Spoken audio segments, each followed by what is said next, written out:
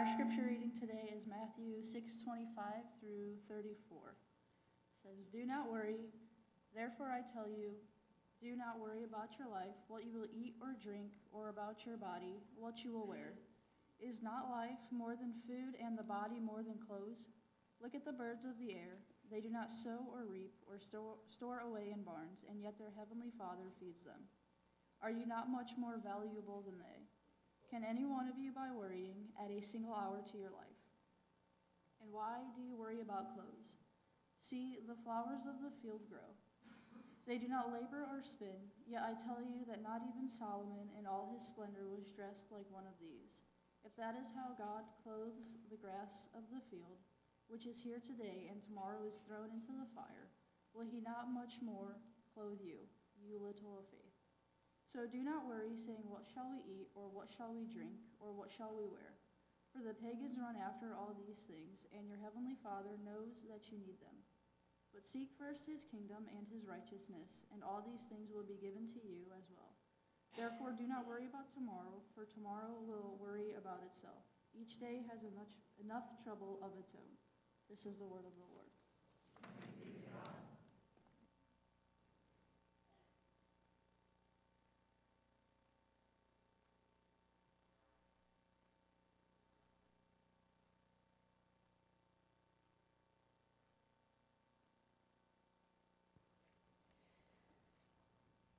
The alarm on her phone did not go off when it was supposed to.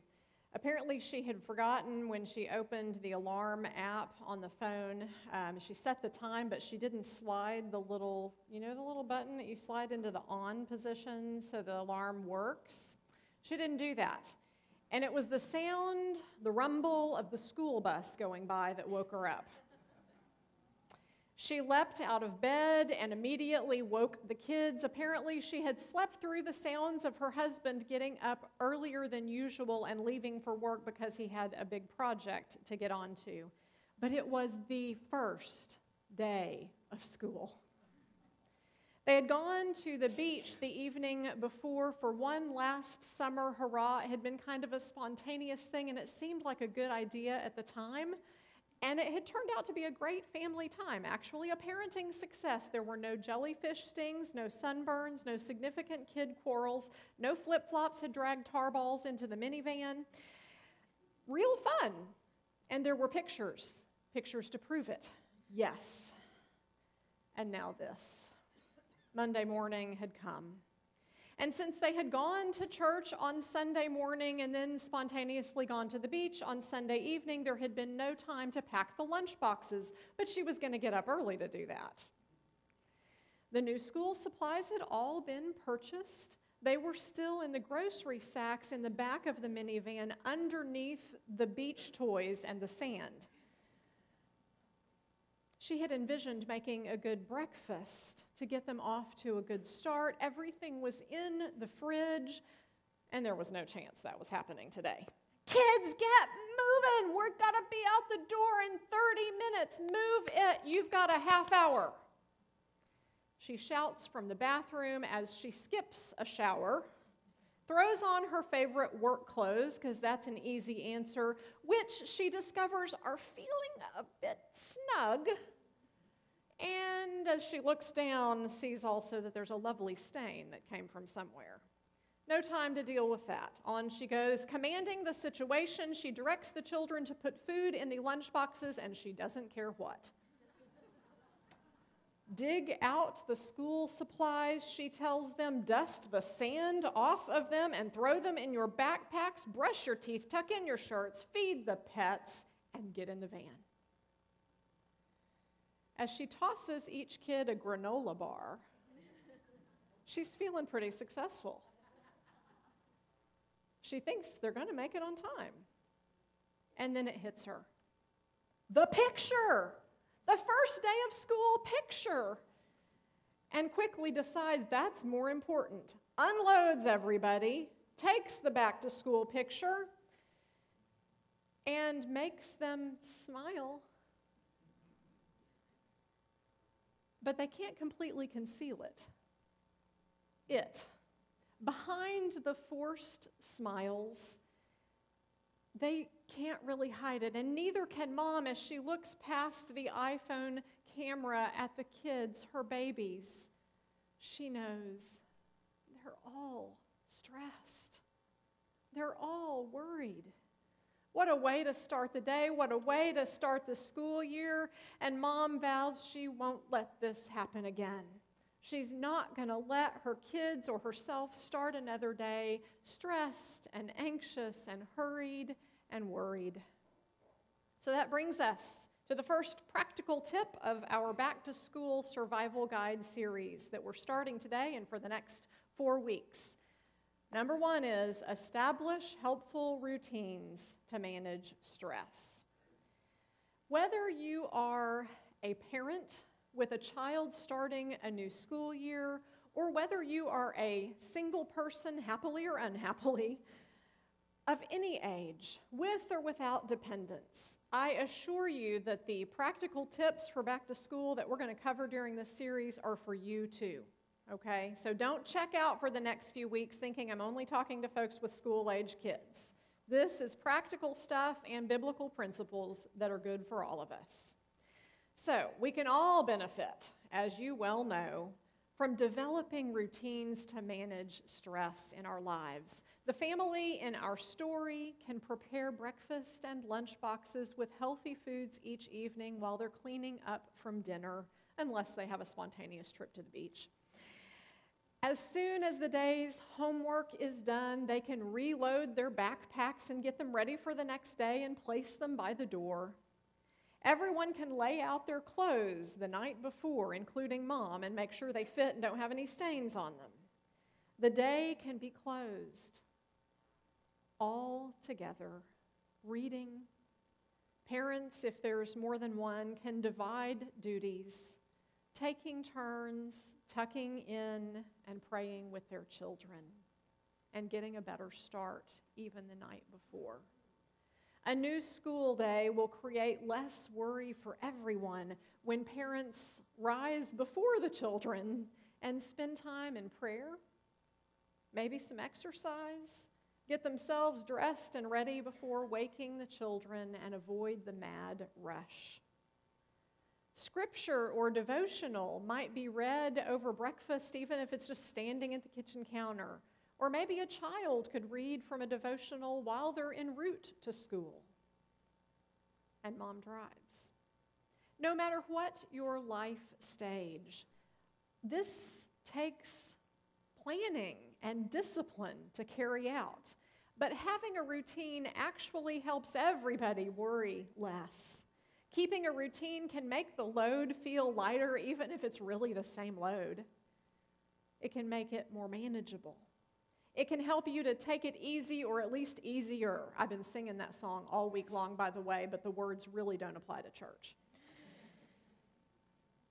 But no matter your life situation, even with the best of routines, there are going to be times where it feels like all the plates are spinning at once and you can't reach any of them. Things can seem to spin out of control and worry comes. And that brings us to our biblical principle. For this installation of our Back to School Survival Guide, God watches over you, and God knows what you need. So trust in God. Trust in God. Jesus understands that we human beings are prone to worry about all the little things in life, what we will eat and what we will drink and what we will wear, and about our bodies, as just the few examples that he gives here in Matthew 6 tell us. These are things we worry about. It is human nature.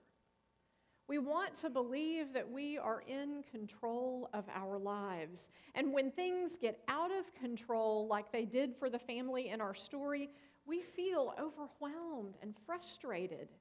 And these feelings, if they become kind of our modus operandi, our status quo, can lead to bad behavior. In the moment, they can lead to bad behavior like yelling at the kids.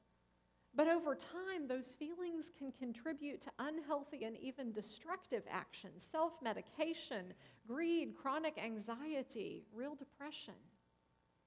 And so, Jesus offers an alternative. It's the same thing that I preached about last week. It's faith. This passage really is about faith. Last Sunday, I defined faith as trust in God, leaning on God, not just believing that there is a God, that God exists, but believing that God is present with you, that God knows you and cares about you, about us, and about all of the creation that God made. That God is a caring parent. Even if you never had a caring parent in your life, that you can believe, trust, embrace that the God who made you is a caring parent, whom you can trust to help you. In today's reading, Jesus clarifies what faith is by clarifying what faith is not. Faith is not worrying about your life. That's not faith. Now, the goal of faith is not to get rid of worry, but it is a side effect of having rightly placed faith, that we will worry less and take it easy more. In this portion of Jesus' Sermon on the Mount that we are reading from, remember the Sermon on the Mount in these early chapters of the Gospel of Matthew. And this portion of the Sermon on the Mount starts with this warning in verse 24, not to divide our loyalties, not to try to split our faith between God and money or material things. Jesus says you can't serve two masters. You can't have it both ways. You'll end up hating one and loving the other, devoted to one and despising the other. He is clear that you cannot serve or be attached to material matters and also truly, completely put your faith in God too. Being all mentally wrapped up in material things causes worry. And Jesus invites us into God's realm, into God's way, instead of being overly concerned about the things of the world. And what a beautiful illustration, simple illustration Nakia shared with the children earlier, that classic oil and water. These two things don't mix. They don't go together. Whether we are rich or poor by the world's standards, at times we all have reasons, naturally, that we worry and we fret. But deep down we know that none of the fretting and worrying does a single thing to change things for the better for us or for anybody else. It's tempting for us to look at this kind of backward, to think that if we just have enough faith, then we won't have any worries. To try to use faith as a sort of means to psychological improvement. But the aim of faith is not to lessen anxiety. Rather, the aim of faith is to recognize and relate to and rely on the one who created and governs the cosmos. Now, when we do that, worry can decrease. The faithful one, who is waxing eloquent here in Matthew chapter 6 about the lilies and the birds and the grass, is actually the one who created all of that beauty with his own hands. Hands that would one day be pierced in order to renew the lilies and the birds and the grass and you. If God is faithful to care about the lowly birds and the mindless flowers and grass, plenty of which are never even going to be seen by another creature, then how much more is God faithful to care for us? The ones who are created in God's own image. We can take it easy and worry less and not live in fear when we have faith in the Maker of all things, the one who lived and died and rose to take away all of our reasons for worry and for fear in the end. So Jesus begins bringing this section of the Sermon on the Mount, this teaching, to a conclusion at verse 32 and makes three final points in the last three consecutive verses. First, in verse 32, he says that his followers should not conform to the ways of their neighbors who worry over material things. Isn't that always a temptation for us? To forget that our aim as disciples is not to keep up with the Joneses. Our aim as disciples is not to follow after and be like our neighbors, but rather to seek to be like Jesus. And it's hard when we've got people all around us in our daily lives who are living by different values and standards, who are living as though the one with the most toys or money in the end wins. But that's a lie. The second point in Jesus' wrap-up here in verse 33 is to remind his disciples that God already knows what you need.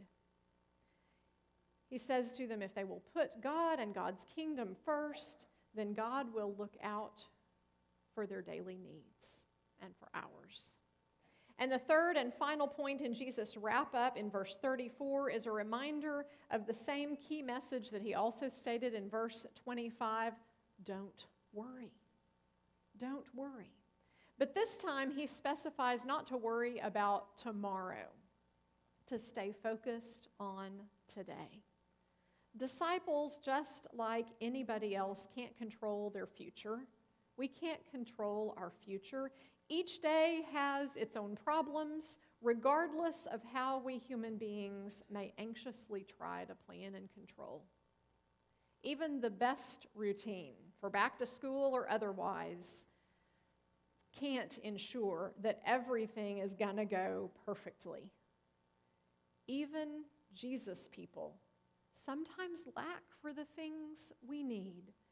Some people who follow Jesus, are faithful and love him, lack even for basic necessities sometimes. So back to the tip that we started out with. Establish helpful routines to manage stress. Routines help us to prioritize and make room for what matters in our lives, for what really matters to us. So as you think about your routines or lack of routines in your life, what do your routines say about what really matters to you, what your priorities are? Parents, grandparents, guardians, caregivers, neighbors, friends in Christ, all of us. Children are learning from us. Children are learning from us.